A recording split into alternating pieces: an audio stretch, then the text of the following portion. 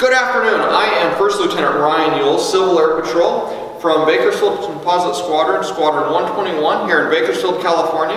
And today we're going to be going over the first task that's required for UDF. UDF is urban direction finding, and that's where we go out and we look for emergency locating transmitters primarily in urban areas. So it's usually within cities and it's places that we can drive to, but we still have to have some individual equipment with us. So today we're going to work on that first task, which is individual equipment for UDF. And here in just a minute, I'm going to have Cadet Senior Airman Taft, one of our new airmen at the squadron, come up, and we're going to go through all of the required items for a trainee for UDF.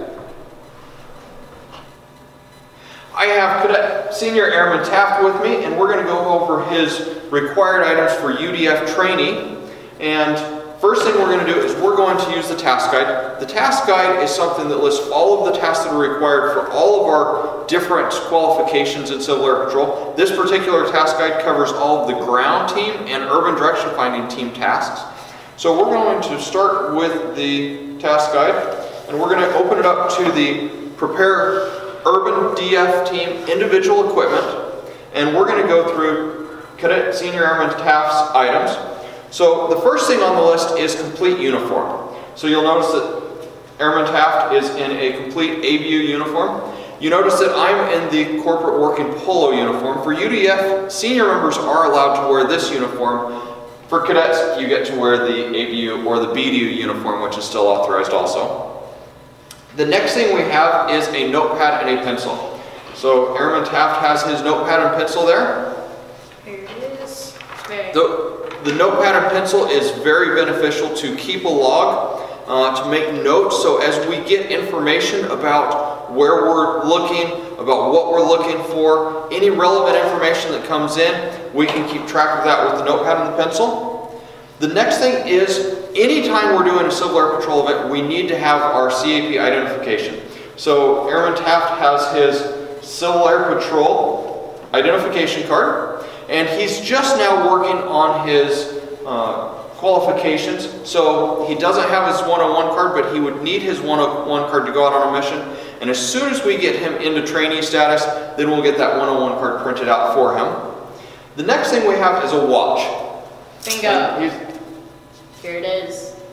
The watch of watches. The watch of watches. The watch of watches. We need to keep track of time so that we know how long we've been out. We also need to make ops normal calls, keep track of base so that they know where we're at. So a watch is very handy.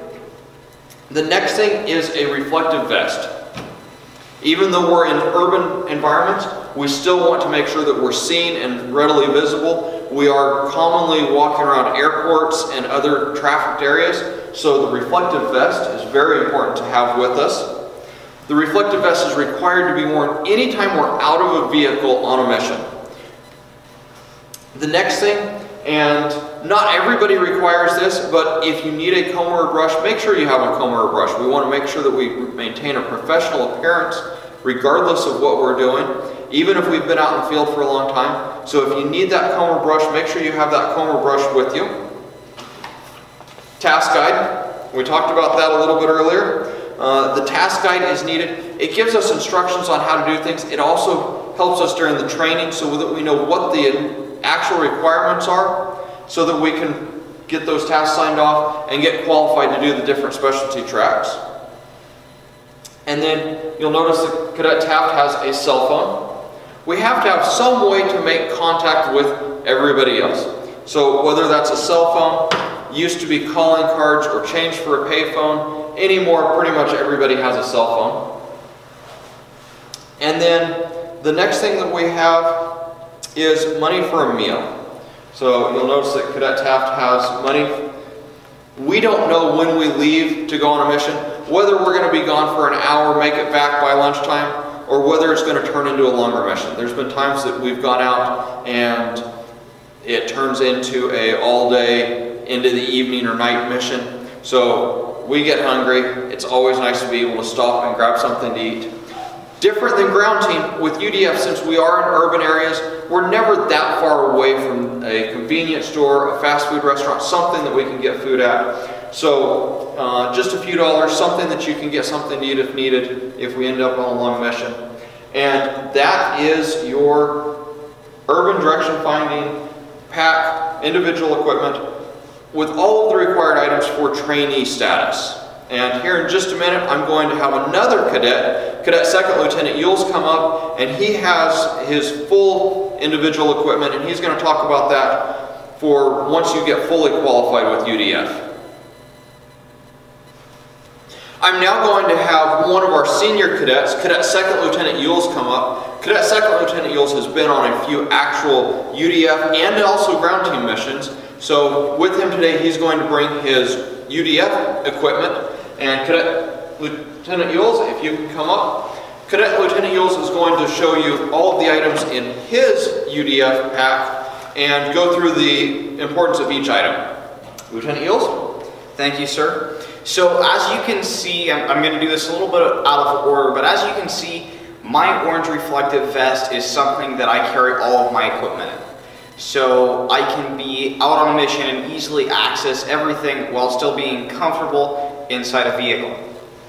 So the first thing on the list, I have my complete uniform. It's under the reflective vest.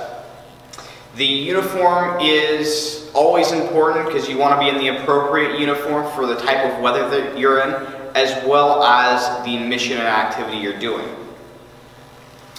On me, I also have a notepad and pen. I prefer using one of the Defying Mother Nature notepads. It's a Write in the Rain notepad. I can write on this any day, anywhere, whether it's wet or dry, and I won't lose my notes. I also carry 2 pens with me, just in case either I lose one or one of the other team members doesn't have one. Next, I have my CAP identification, and I carry all of that in an armband so that it's easily accessible and it's viewable by anyone. Along with that, I also have my watch. I wear this watch with me all the time so that I'm used to wearing it and so that I keep track of it at the same time. As far as handkerchiefs or tissues go, I carry a cut-up piece of an old t-shirt. They are soft and they work really good as a handkerchief. And for someone like myself wearing glasses, it gives me something that I can clean my glasses with very easily. As I said, I'm wearing the orange reflective vest. I don't carry a comb or brush. I don't typically use one when I'm out in the field. I've got the ground and UDF task guide here with me. This is always important to have, especially when you're new and you're having to go through all these tasks with a set or a skills evaluator to get those signed off. I also carry this task guide on my cell phone so that I can readily search for certain tasks without having to look through the whole task guide. I carry a headlamp. I find that headlamps are very useful, especially on these missions, because typically if you're using a headlamp, it's at night and you're probably taking notes. This headlamp has the regular white feature as well as the red feature, and I don't know if it will show up in the video, but the red feature gives me the ability to use it at night without losing my night vision. Along with that, I also carry a compass. The compass can be used as your protractor and as your straight edge ruler.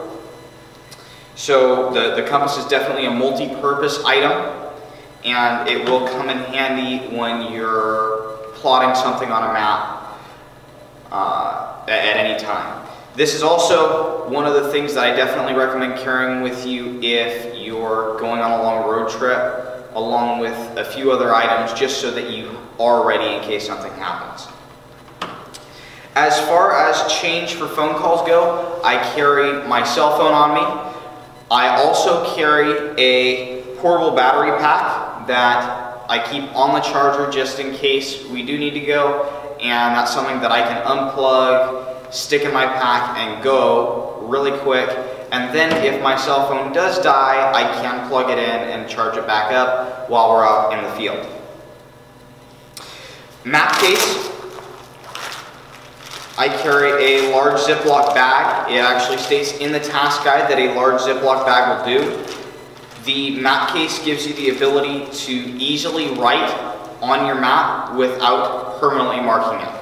Along with that, it also says that you need to carry alcohol pens, at least 2 colors, and they can't be the same color as your alternate color on your flashlight.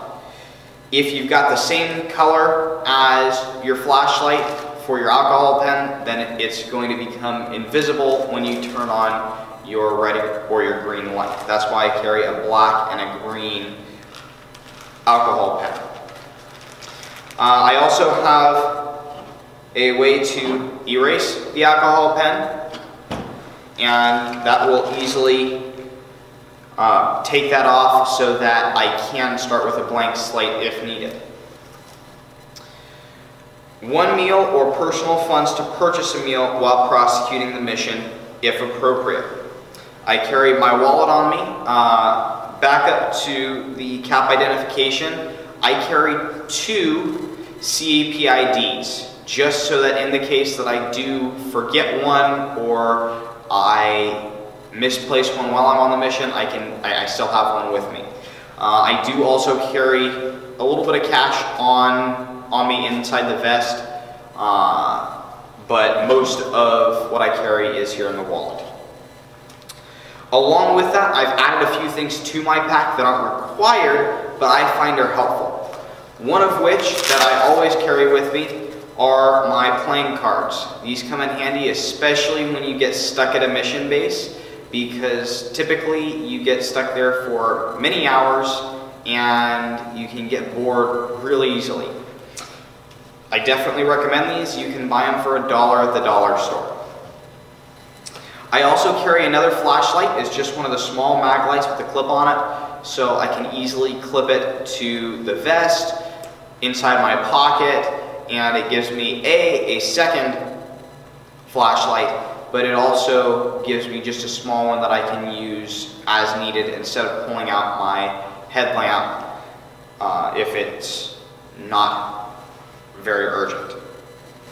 Along with that, I also carry a chem light and a whistle. The whistle I keep attached to the vest for ground team purposes, but in the case that you do get lost or you are using a search line, having a whistle is definitely important.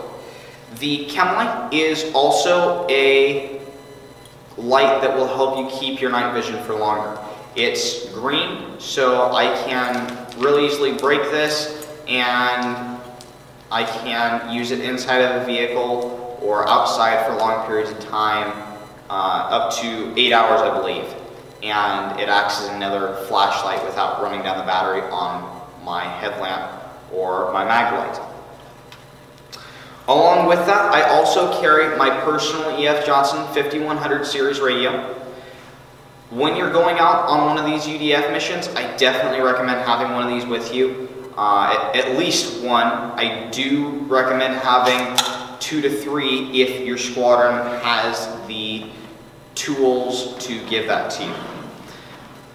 Along with that, I carry a set of gloves, just in the case that I may need them, and flagging tape.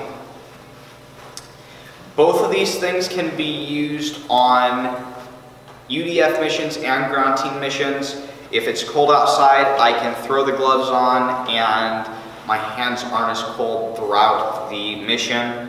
Or if we are having to tie down an aircraft, or if we do end up going deeper than we typically do, I have those with me just in the case of. Also, I always recommend carrying your Leatherman, Swiss Army knife, something along those lines with you. Having that multi-tool is always helpful. It's come in handy more times than I can count, so I definitely recommend carrying it. Aside from that, that's my pack. That's what I carry with me whenever I'm doing UDF and ground team for that matter. As a matter of fact, I can take this vest and I put my survival kit in the back of it, and I have the portion of the ground team pack that stays on me at all times, and then I have an additional backpack that goes on with that. Cadet Lieutenant Eels, thank you for sharing that with us. We hope that this has been beneficial for you, and we look forward to seeing you on future missions and SARXs. If you have any questions, make sure that you contact your Squadron Emergency Services Officer. Currently for Squadron 121 in Bakersfield, that would be me for the Emergency Services Training Officer. But for your squadron, whoever that is, find out who that is, get involved with emergency services, and not only are you serving your community, but you're also getting an opportunity to learn some neat things, get some great training, and have a good time with all of your fellow squadron members. Thank you. Thank you for watching this video today. I hope it's been beneficial to you. I really enjoyed having Cadet Senior Airman Taft and Cadet Second Lieutenant Yules join us today and share their UDF packs and their UDF equipment with us. If you have any questions, contact your Squadron Emergency Services Training Officer. If you want to leave a comment below, feel free to, and if we see it, we'll get back and try and help you out with that. But I encourage you, whether you're a senior member or a cadet, to get involved with emergency services, and UDF is a great place to start that out. Have a nice day.